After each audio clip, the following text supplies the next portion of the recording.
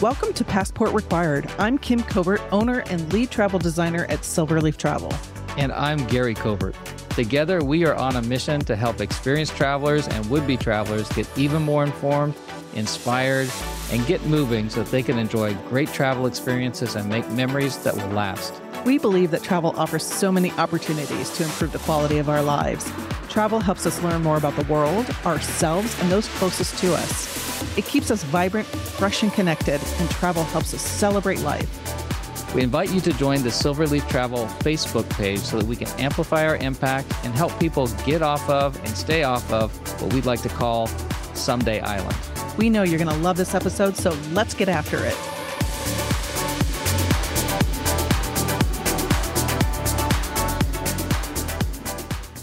Hi, everyone. Welcome to another episode of Passport Required. I'm Kim Covert. And I'm Gary Covert. We're really excited about another episode. This is a review of the Danube River Cruise that we've recently done, so it's kind of fresh in our memory. So we wanted to do a whole episode about this. Yeah, it's fresh in our memory, but it should be fresh in everybody's memory because it's such a great itinerary. So we love river cruises. If you get us on this subject, we'll just gush about it. So we think that they're great for people for a number of reasons. We've talked about those in other episodes, but today we want to do an overview of the Danube River. The reason being is because it's probably one of two top itineraries if you're going to do a river cruise. The other one being the Rhine River. Great for first timers. Yeah. So it's great for first timers for European river cruises. I think it's also a great way for somebody who's not very experienced with travel in Europe to start to experience that. Today's going to be a kind of an overview of the Danube River. Why don't you start to take us through the itinerary? Where would you start and stop with this itinerary? With every river cruise, you can either start or end on either direction, either upriver, downriver. So for the Danube, you can either start in Budapest, end in Vilshofen, Passau. It depends on the itinerary, or vice versa. Get on in Vilshofen or Passau and then end in Budapest. Okay, so if you're Budapest doing the upper is, Danube. Yeah, Budapest is downstream, and then those Passau and Vilshofen, those are upstream. Okay. And then there's some major cities around the upstream, which you'll get into for pre and post. Where would you like to start the itinerary? You want to start upstream or downstream? I would recommend, let's start with Budapest. Okay. Because I love Budapest. We love Budapest. Oh, it's a great place to start and great place to end. It sounded so exotic. When we went, we flew into Budapest and it's the capital of Hungary. But for me, it was so exotic. I didn't even know what to expect. No idea. But it turned out to be a very European city. It is and a wonderful. Great city. Yes, so easy to get around. It's a very walkable city. It's not too big, but just big enough. And beautiful, and lots of history, of course. So we flew there's an international airport in Budapest. I think our itinerary left the U.S. I think we went through Madrid, Spain, and then we flew into Budapest. And then the city of Budapest is only about a 30-minute drive or ride from the airport. So it's really not too far away. Yeah. There's Buda and there's Pest. So maybe just briefly kind of describe the city and what are some of the things that are there? Yeah, the history. It used to be two different cities, Buda and Pest. And now they've come together. The Danube goes through the middle of them. So Buda's the hilly side where the castle is, whatnot. And then you have the Danube. And then on the other side of the bank is Pest, and it's flat. So it's really an interesting city to see both sides. Yeah. And you have multiple bridges that connect the two. The famous chain bridge. Yes. So that's been under renovation for the last few years. And it was all covered up when we went the first time. And then I just went again a few months ago, and it's just about to open. But there's Margaret Bridge and a few others. They're very, very easy to get across. Yeah. So beautiful city. We won't give a lot of spoilers, but there's up on, like you said, the Buda side, there's some beautiful old I guess a palace and castle are up there.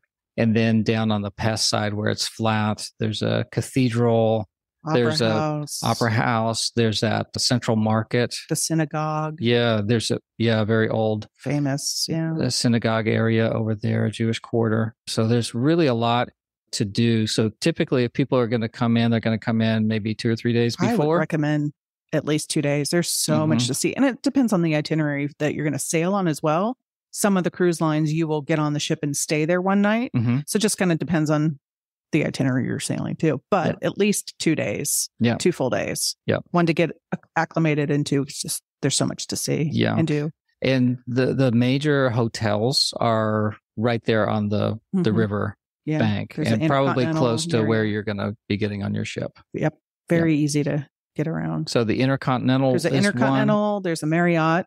Then back a little bit, there's the Ritz. Okay. There's a Four Seasons. Okay. There's some non-chain, beautiful, beautiful hotels, historic hotels, and they're just back a little bit, but it's all very manageable. Yeah. So lots of options and lots of things to do there.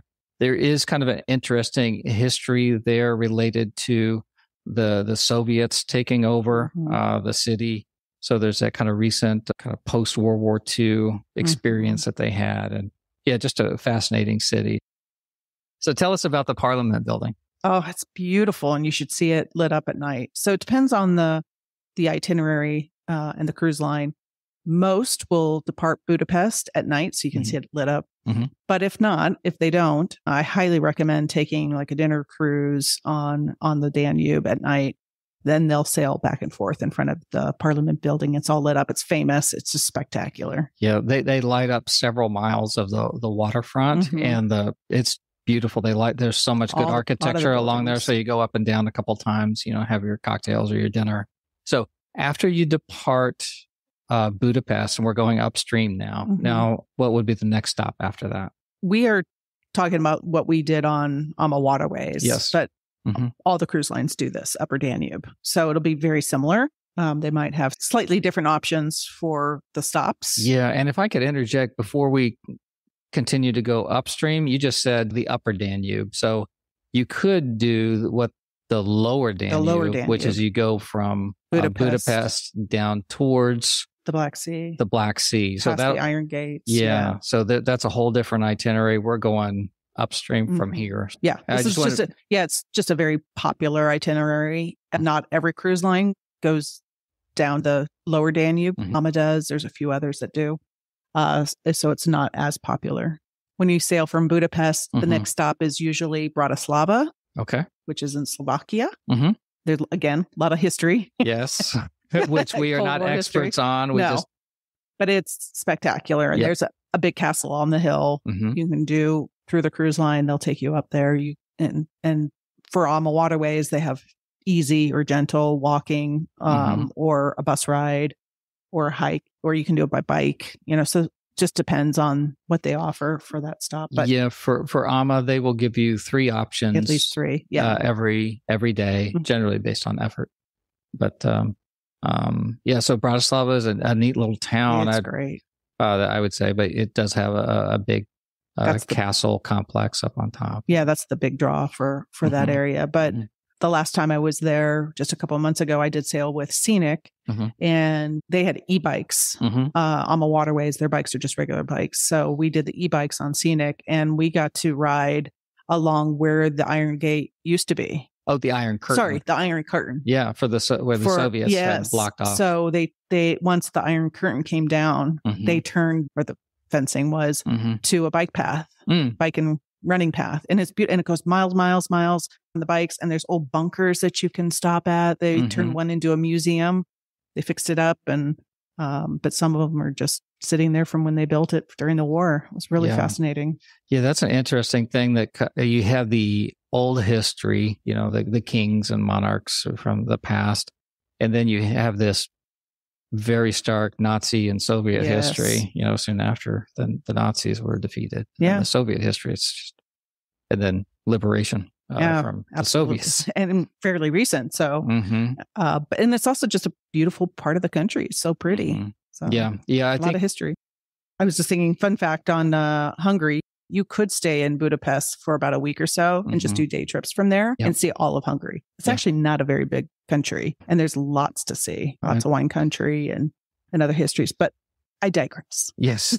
Let's continue. I love Budapest. Continue. So Bratislava is wonderful too. And then usually the next stop is Vienna. And many itineraries will overnight in Vienna. And this is one port that is not easily walkable into town. Yes, you will need to get on a quick shuttle, a shuttle bus or that taxi. The cruise line will. The cruise line will definitely have a shuttle bus scheduled to take you from your ship into the city center. You could walk it, but that's challenging. There's lots of busy streets. It's a long walk, so take the shuttle would be my recommendation. So Vienna is just a very big city. There's so much related to the Habsburgs. So it's an imperial city. There's a lot to do. There's a lot to see during the day. During the day, you'll be very busy there. The point being is that it's not very close. The ship, you'll have to take a small little bus ride to get to the city center. And then at night, as far as an excursion, I would definitely recommend that you, even if you're not a big classical music buff, it's a music city. Yes. So you would want to spend some time and make sure you go and listen to a concert. Get one of those tickets and do a nighttime concert at one of these little villas or things like that. Yeah. They're just fantastic. Some of the cruise lines will offer these optional excursions and they cost a little bit more and you sign up for them once you're on the ship. And that's what we did. We did it when we got on board, and I think there were 6 of us, and we went and listened to a classical concert in this beautiful palace in the music room that was built for listening to music like that. And it gave you goosebumps because you know that for hundreds of years, this is what was happening in this room. That's how it was used. Yeah, absolutely. So that was a great experience. Once you leave Vienna, now where do we go? It's like Dürnstein. Dürnstein, okay. Dürnstein, and that's where the Melk Abbey is, which is beautiful and Melk Abbey. It's like a palace, but it is actually it's an abbey, so it's obviously owned by the church, and has a cathedral. I guess not a cathedral, but a church inside. Inside, and it's one of the most over the top Baroque, gold leafed everything. It's everything. It's just a really beautiful church, and it has so many relics from the church. And some of these relics, not to be too macabre, it's usually some sort of body part of a saint encrusted with jewels and things like that, which sounds a little odd to me, not having been brought up in like that kind of tradition. But it's really kind of fascinating. Yeah. So anyway, huge library, beautiful scenery up there. It has a school, so you'll see kids playing. That's right. There was a school on property with this, thing that's been going on for hundreds of years. And so Melk that's Abbey, one of the options. And there's a great little town that you can walk through on your way back down to the ship. Yeah. So it's really easy that's a walkable stop. And then we got back on board and it did a sailing to Grein, and we went to Greinberg Castle. Greinberg Castle is really a fascinating spot. It's still privately owned and operated by the royal family, and it's not a huge castle, but it's still lived-in castle, and just has, still has furniture in it that the family uses when it doesn't have tourists going through, and it's a definitely a neat place right up on a hill. It is a bit of a hike. And what I will say is river cruising, you can do as much or as little as you want. And I skipped that. Yes, you did. I did not want to go. You're like, one more castle, I'm out. I just needed some downtime. Yeah. And I think it was the only one left on the ship, and I enjoyed a nice book in the lounge with a glass of wine on the beautiful Danube. And I came back and gave you a full report. Exactly. Yeah. It was very nice. Yep. So we don't have to be attached to the hip all the time. Yeah, that is true. And then you've always got options. You can opt in or opt out, or like for around Melk Abbey, I believe that there are some choices. You could have gone to Melk Abbey. You could have gone to, I think, another location. There was a forest hike. There was a bike tour. Yeah. Yeah. So there was definitely different options. Yeah. So. Yeah. Amma will give you some choices. Sometimes you have to say, well, I'm going to miss this or I'm going to miss that. But, you're not going to make any bad decisions. I've never felt like we made a bad decision so far. Which brings us to the next stop. It stopped in Linz. So you have the choice to either enjoy Linz or go to Salzburg for a full day tour, which I was more excited about. Why do people love Salzburg? Of course, 2 things. Mozart. Yes. or the sound of music. Right. Something about Maria. Yeah. Right? More exciting. Yes. For us, more so. How to solve a problem like Maria. Yes. So Salzburg is really interesting for that. So you'll have opportunity. You can go, you will go to the church where they filmed the wedding they scene, filmed which is not in Salzburg. That's on the way. Yeah, that's on a little lake called the Mondsee. Mondsee. That was so pretty. Mm-hmm. Yeah. So beautiful little town. And you'll see a lot of the background, background shots for that scene, and for some of the other scenes from that movie. Oh, with the kids hanging out of the tree. Yes, that's right. So you'll see some of the background scenes that you would be familiar with Sound of Music. So that's why a lot of people go there. And then Salzburg itself is just a really beautiful old fortified city town. That we really had a good time. You could spend a couple hours going through that castle that's on top. Up on the hill. Yeah, we took a funicular up there. That was great. And it's high up on this hill. It's beautiful. Yeah, it's super steep. Really interesting. A good time there. And then the old town, there was a lot to do there.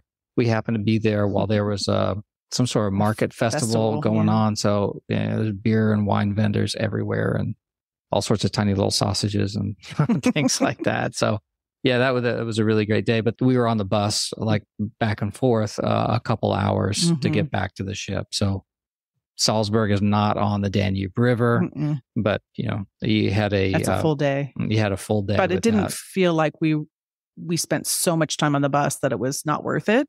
They did stop at Mondsee on the way there, and by the end you're tired anyway. Maybe get a little nap in. Yeah, that was a really good day. Yeah, and that was a great day. Super adjacent to Linz, where the ship was docked. Okay. So after Linz, then where did we go? So then the next day, we ended up in Passau in the morning. Passau? Passau, that was really nice. That's in Germany now. Yes. Okay. So that was another little town just right there off the ship. We just walked out. We took a walking tour. We chose the walking tour. And that was really interesting. Really pretty. But they had a castle hike. They had a bike tour. And then we got back on the ship. And we went to Wilshafen and we got into town and they set up an Oktoberfest just for us, just for the Alma Waterways guests. And so much fun. I got to say, my expectations for that were not high. I was like, how kitschy is this going to be? Yeah, exactly. But it was really a lot of fun. There's a lot of things that they do and songs that they sing and dances that they have that, I loved it. And the music quality was really good. Everybody was, banging their glasses on the tables and having a good time. We had a lot of good beer and pretzels. And yeah. It's a great time. Yeah. And that's where the river portion of the, of this expedition ended. Right. Yes. So that was the end of our 7 nights. Yeah. So you're on Wilshaven, but the tour itself continues on. Yes. So if you choose to do the land portion through the cruise line, you can pre and post. We did do both sides. So we came in a couple days early, did it with Alma Waterways. So we were with Alma Waterways guests in the hotel. We had our tour director, the same one that we had on the ship. We had on land before and after. So it was nice. So if you had any questions or needed anything, you had someone. And all the cruise lines do the same thing. And so we chose to do the post land package through Alma Waterways, which was in Prague. Yes. So then they took us from the ship to Prague by bus. So by doing that, we're able to get on the bus, and then we are included on some tours and a hotel in Prague. Yeah. So we made lots of good friends. We did on that cruise, and some of them opted to not do the post cruise. Correct. But is my memory wrong? Weren't they still like on the bus with us? Yes. You could still pay for the transfer. True. Through Alma Waterways, you can pay for the transfer. They'll take you to the hotel that the rest of us were staying at. And then if you're staying somewhere else, you just have to get yourself. Yeah. And we had a couple cruise buddies that opted for that. We're like, oh, where are you going? It's like, oh, I'm just going down the street and I'm going to do my own thing. So, exactly. So you don't have to be locked in with that. But I thought that was kind of like splitting the difference. You could still be with your friends. And if you're going to Prague anyway, then that would be something, you could do in a way that you could get there, but you could still do your own hotel. And it's funny because as we're touring through the city, we kept bumping into our old friends and say, oh, what are you doing? It's like, today? Oh, I'm going over here. So let's talk a little bit about Prague. This is not a travel explanatory on Prague itself, too in depth. But what are some of the highlights of That's Prague? another city that's very walkable. Mm-hmm. It's big, but it's walkable. Yep. And of course, they have a castle too. Mm-hmm. They have a famous bridge, the Charles Bridge. Charles Bridge, yes. So and the cathedral. Yeah. And a lot of, obviously, history and a lot of World War II history, which we hired a private guide our last day. We had a free day. Yes. And we hired a private guide to take us around and show us some of the history from World War II. Yeah. And she showed us a lot of the history was really interesting. There's a movie that was talking about some, I guess, dissidents at that time that tried to assassinate one of the major Nazi officials who was running the city at that time, and their adventure of what happened after that assassination attempt. The fascinating slice of life right there. But my takeaway is hire local guides. You'll never miss that money, because not only did she give us the tour of what we asked for, we wanted to know about that particular slice of life and that story. But remember all the different kind of back alleys that she took us through, and all the different kind of pieces of art. There's a lot of art in the city, which you would walk right by or not know where to find it. Yeah. But she would, take us into this little area here and just like point up and say, hey, can you see this little structure? Yeah. There's one, I challenge you to find it. There is a gigantic fly. It's about 7 or 8 feet long. Oh, that's right. That's mounted up on top of a building. And it's and there's a couple other famous sculptures in that neighborhood that are like that. Oh, spectacular. That if you don't know where to look, you'll never, ever see it. So anyway, for a lot of reasons, get a local guide. And we just had a fantastic day with her. Yeah, we had some tours through Alma, some guides. But when we had time, we had, I think our last day, we had the whole day to ourselves. So we had a guide for about 4 hours. Yeah. And Prague is a fantastic city. Again, kind of like Budapest and Vienna. On this itinerary, those are the biggest 3 cities that have modern city plus ancient history and architecture, and, just a lot of things to wander around. So you can, I call it a world city. You can spend an awful lot of time definitely would go back for sure. There's a lot more to see. And then just happenstance, our flight got canceled. Yes. Coming back from Prague. And there wasn't another flight out for several days. And we'd had enough of Prague, even though we love it. Yeah, we had a good time. But so we kind of shifted our thinking and said, okay, where can we fly out of? I'll hire a driver and we can stop along the way. So I found a flight out of Frankfurt and saw that Nuremberg was about halfway. And so we had a private driver come pick us up from the hotel and took us a very relaxing, scenic, beautiful drive. And then we stopped in Nuremberg for lunch. And unfortunately, we were just really tired at this point. Yeah, I don't think we got all of out of Nuremberg that we could possibly. So it's famous for the Nuremberg trials, but it's also a beautiful medieval city. It's really pretty. Yeah. Another castle. But we had lunch there and had a nice beer in a beer garden. Yeah. They had a little festival with knickknacks and, home goods. Yeah. Great city. I'd like to explore that more. For me, the takeaway was what you were just explaining, which was getting from Prague to... We went to Frankfurt. Via private car. Yeah. It wasn't all that expensive. I think it was like, what, 200 or 300 euros? Like 200 euros or something. It was cheaper, if not cheaper, the same price as a flight from Prague to Frankfurt, but we could stop along the way. We could walk around. Somebody else was driving, and it didn't take us that long. It wasn't like an 8-hour day. Yeah. And I think we hit the jackpot with this particular driver because he was fluent in English and was very proud of the scenery that we're driving through. And very easy to talk to and ask questions and just told us so much more history about the country that we were coming through. So we finally just stayed in an airport hotel adjacent to Frankfurt and then got on our flight and came home. So that's the Danube itinerary going from Budapest all the way up to Wilshaven. Then we did the optional visit to Prague.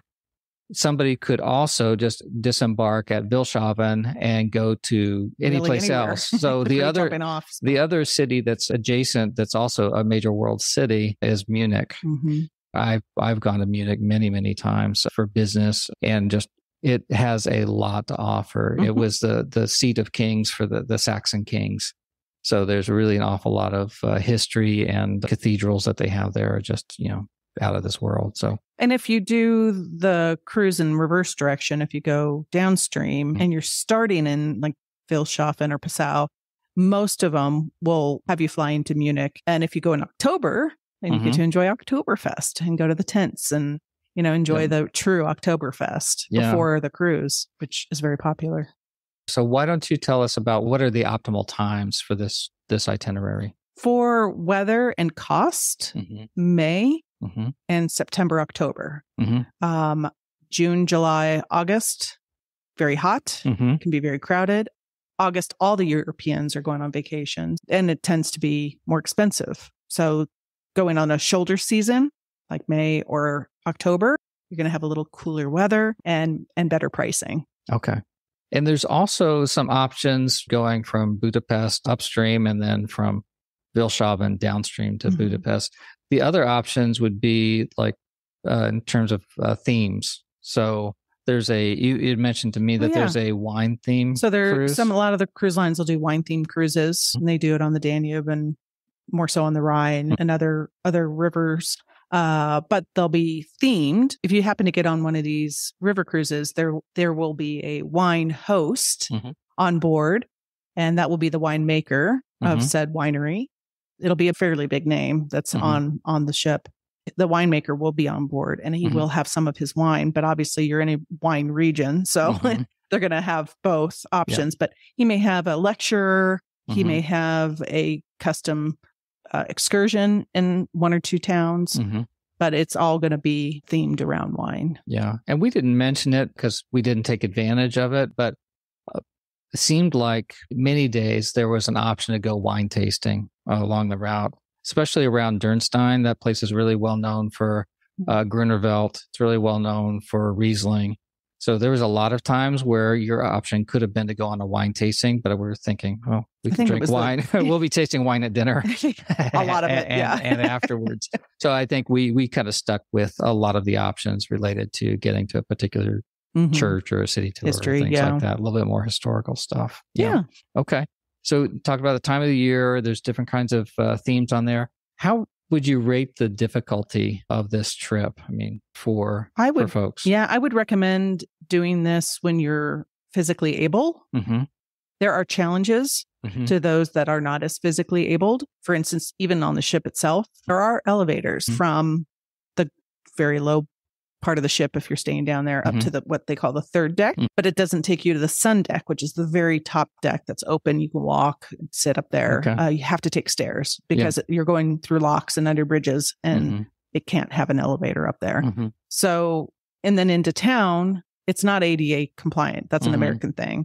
So there's cobblestone streets, there's narrow doorways, lots of stairs. There's not going to be elevators. So do it while you can. Do it while you're, I would say, do those first. Yeah, I would say you need a moderate level of mobility to truly enjoy everything. So you don't have to go up every staircase. You don't have to go up every hill, every castle that they say, hey, it's up there. You don't have to do that. Yeah.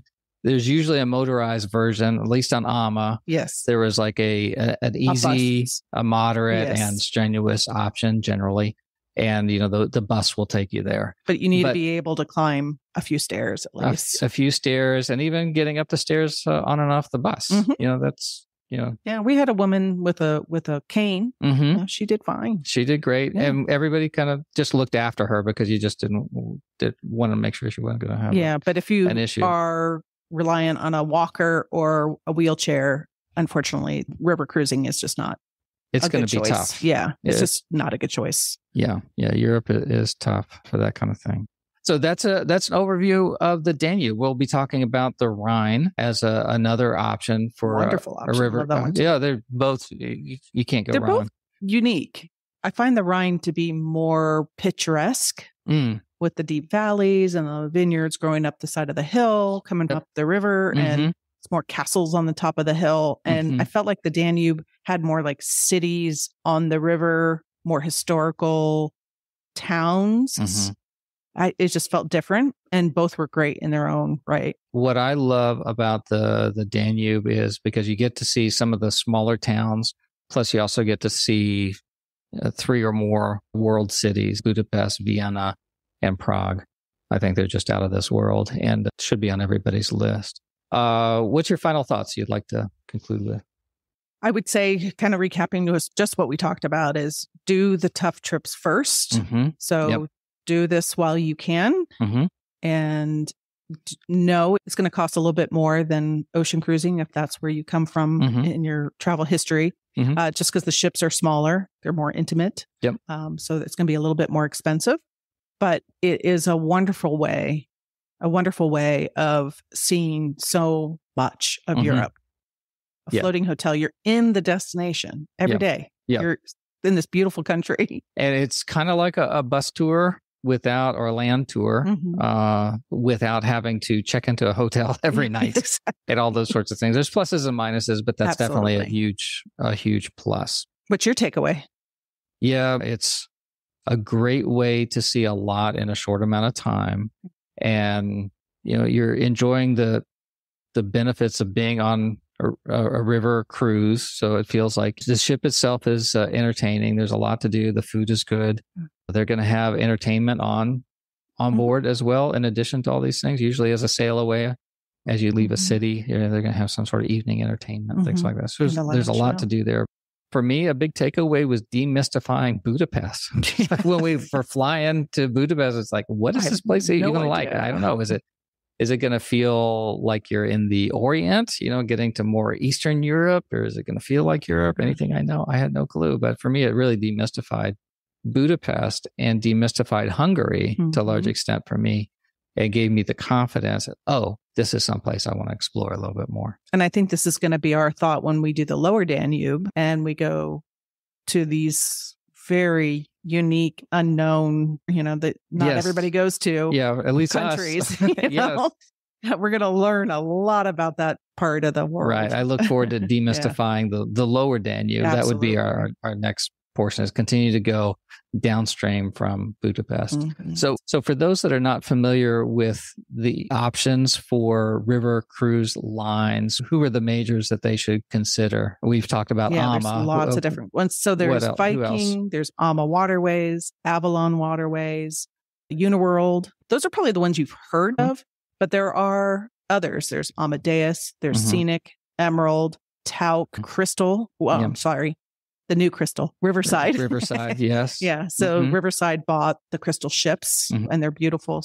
So there's other cruise lines that you may not have heard of that do the Danube, the upper Danube wonderfully. Yep. So they're all just slightly different. And each has their own unique brand and what they have to offer. And in another episode, we might get into some of those differences. But there's so many different suppliers that you can utilize for this particular itinerary. And I don't think any of them are going to do a bad job. No, I think it's they all do wonderful. Yeah, I think you'll have a really great experience with this. All right.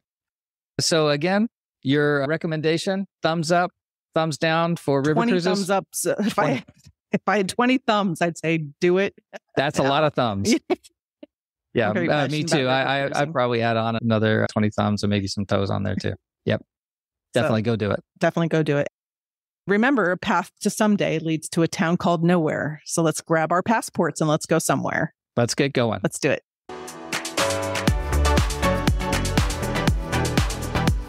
Thanks for listening to Passport Required. Please be sure and join the Silverleaf Travel Facebook page so that we can connect with you. It is also a great place to share your own travel tips, experiences, and wisdom with the Silverleaf Travel community. If you got something out of this episode, we would love it if you would subscribe and also give us a rating and review. We always want to get better, and we will read all of your comments and suggestions for topics so that we can make this podcast the best resource possible. My name is Gary Covert.